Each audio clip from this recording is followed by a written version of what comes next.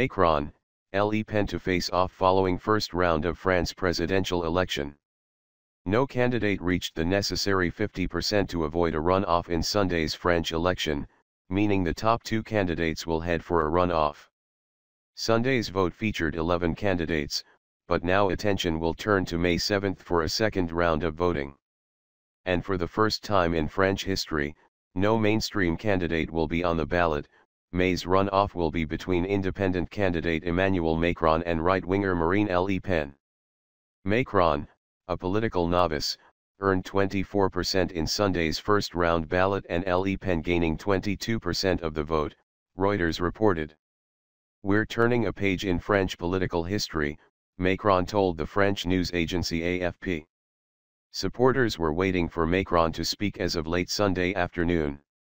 Socialist candidate Benoît Hamon and scandal-ridden conservative candidate François Fillon conceded defeat Sunday afternoon and threw their support behind Macron, condemning the nationalist right-wing views of Le Pen and her National Front party.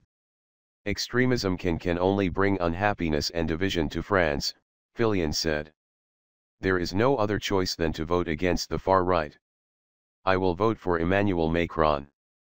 I consider it my duty to tell you this frankly. It is up to you to reflect on what is best for your country, and for your children. For 15 years, there has not been a pro-sovereignty candidate in the second round of a presidential election," she said. "This is great ideological victory."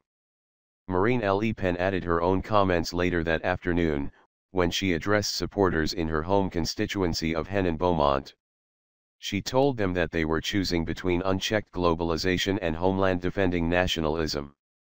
"French people must seize this historical opportunity that has opened to them because what is at stake in this election is savage globalization, which jeopardizes our civilization," she said to a roaring crowd. The French Interior Ministry reported that 69.42% of France's 47 million eligible voters participated in Sunday's election, which is a slight decline from 2012.